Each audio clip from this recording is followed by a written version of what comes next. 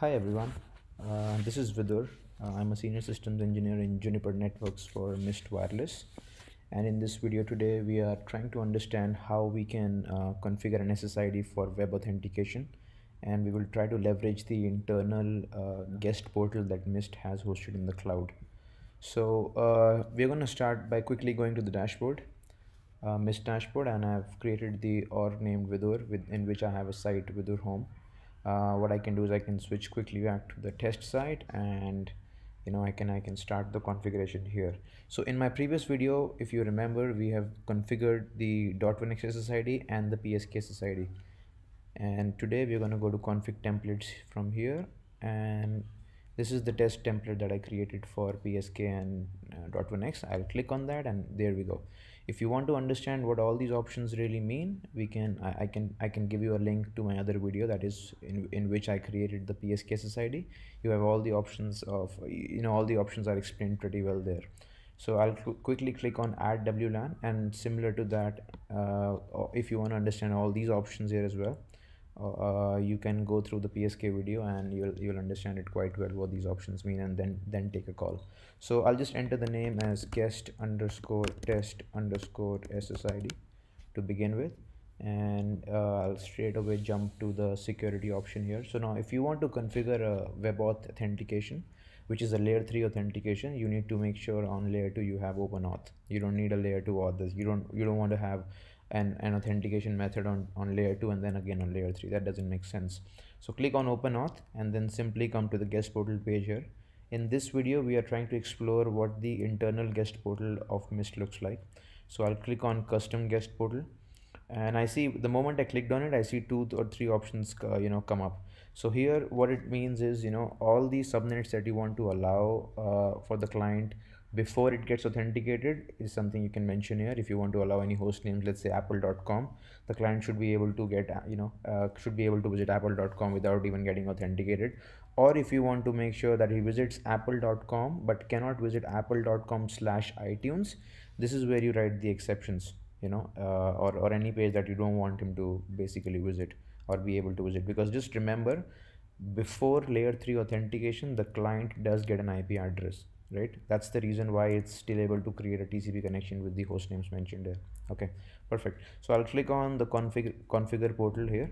I'll click on that, and as I see, I get the guest portal options, right?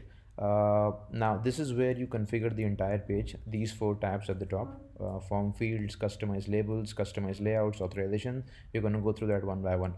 So by default, before I do anything, I'm quickly going to show you a preview guest portal. This is how it will look like if I do nothing but just simply show you what the portal will look like. This is how it will look like. So let me quickly close the tab and come right back here. The reason why you saw full name, email address, and company name in that page was because I've checked this here.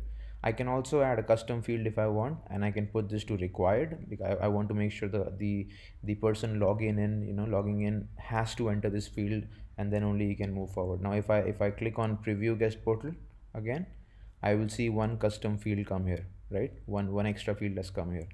Perfect. So let me go back to that page, and I'm going to click on customize label now. Here I enter sign in. This is the message that is going to be displayed on top, sign in to get in. I'm going to change that, and I'm going to write welcome to my world. This is how I will configure this message. I can also put in some hyperlink here. That is very much possible, or I can also decide which language I want to put it in. That's also possible. Here in the label customization, if you remember, we entered custom field 1, right? We enabled that. I'm going to change that to, let's say I want to know what's the color of my the employee car, or the person logging in. I want to understand what the color is, and please provide the car color. This would be the error message if he forgets to enter the car color. Let me do this. Please provide the car color. Okay, now let's see how it looks like. I'm going to click on preview guest portal again. Let's see how it looks like. There we go. So the field got updated to car color, and name, email address, company name is definitely there, and another field has come up which is car color. That's good to know. So what I can do is now I can go back and of course you can add more custom fields here and edit them as well one by one and make your page look better or to your liking.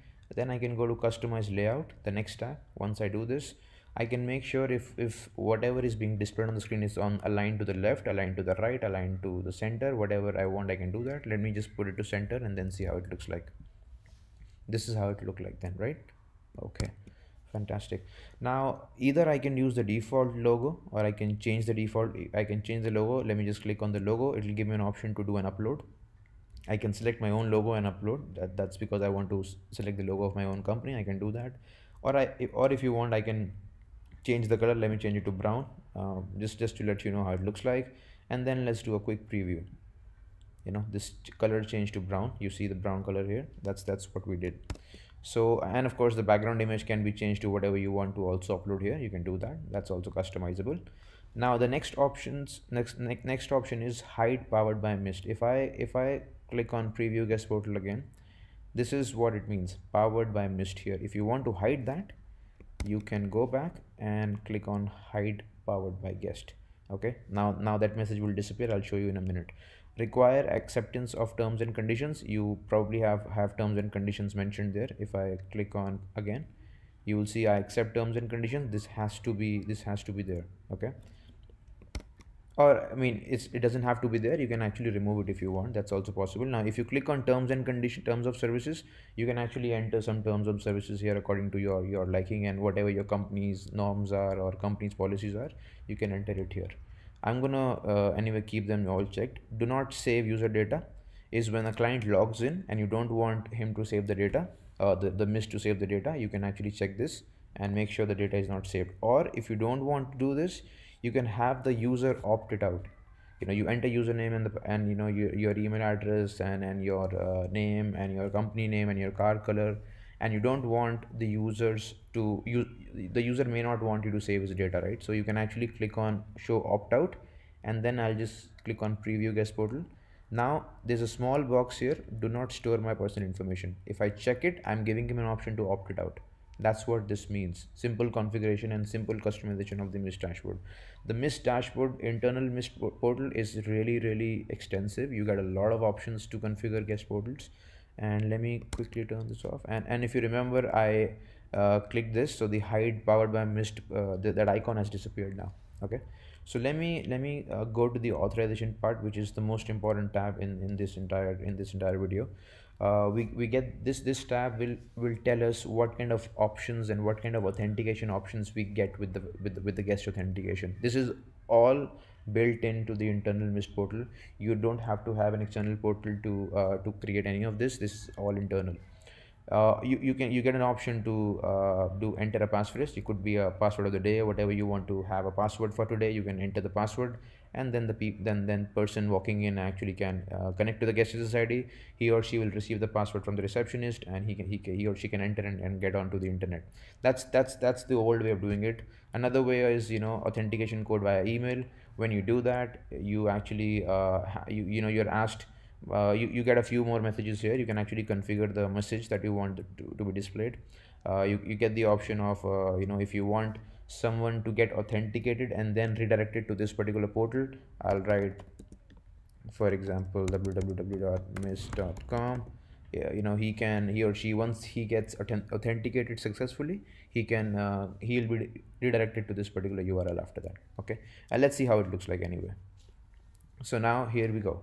He gets an option to enter this and sign in with email. You get this, send a code, and you're good to go.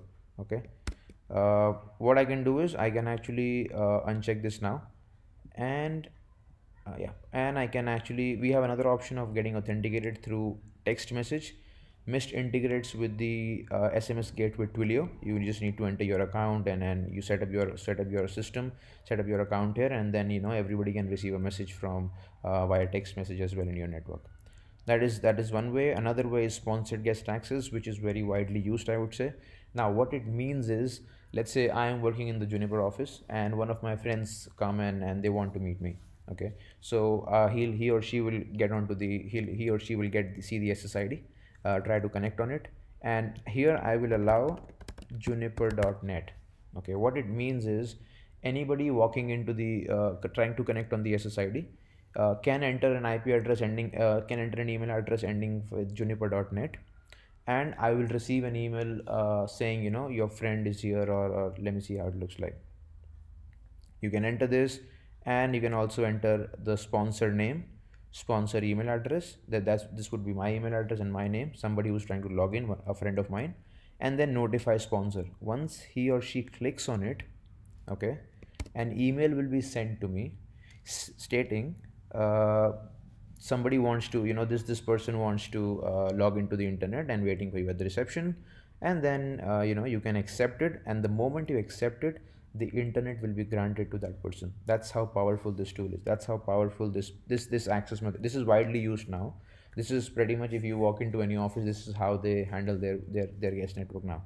This is very interesting, and this is very good. You also get an option of sponsor email request will remain valid for 60 minutes. This is something you can change it to your liking, whether it's 10 minutes, 20 minutes, 30 minutes. That's up to you. After this, the request will get expired. Now, another way of doing this is, if I want to, let's say, give you access through Google sign in, or, you know, give you access through Facebook sign in, Amazon sign in, Microsoft or Azure sign in, I can do all this. The person walking in can just simply come here and enter. Let me click on preview guest portal again, and just quickly enter your company name, car color, and then you can enter through any of these sign-ins. That is also very extensive, because I've never seen a portal like this internally made by any other VM. So this is something very good. Mist does not need anything, any third-party tool to get this running. This is completely built in the cloud. You don't need any other tool to accomplish this. So I'm going to close this and come back here. So these are all the options that you get with the Mist web authentication portal, internal portal, to log in and you know, get authenticated. I'll just simply, for now, I'll just test 123 is my password, and I'll just, you know, quickly do a create, so that my SSID is created. And that's pretty much all the options we can explore in the other video, the other options remaining. This is for the external guest portal that you want to configure. We will talk about that in the other video. But again, guys, if you want to understand what all the other options in this SSID, in this tab means, you need to go and watch the other video that I've created. I'm going to paste the link in the description box, so that you can understand all these options and then take a call accordingly. Perfect. Let me click on create, so that we have the SSID created. Yes, so we have the guest SSID created. And yeah, I hope this was helpful. Thank you so much for your time, and you have a good day.